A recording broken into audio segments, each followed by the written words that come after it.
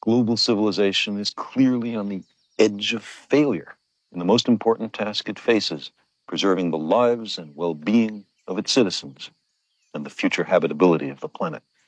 Shouldn't we consider in every nation major changes in the traditional ways of doing things, a fundamental restructuring of economic, political, social, and religious institutions?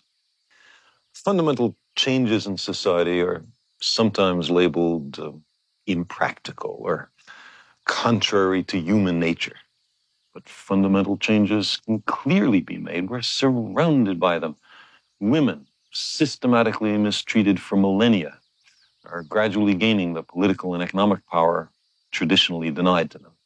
A new consciousness is developing which sees the earth as a single organism and recognizes that an organism at war with itself is doomed.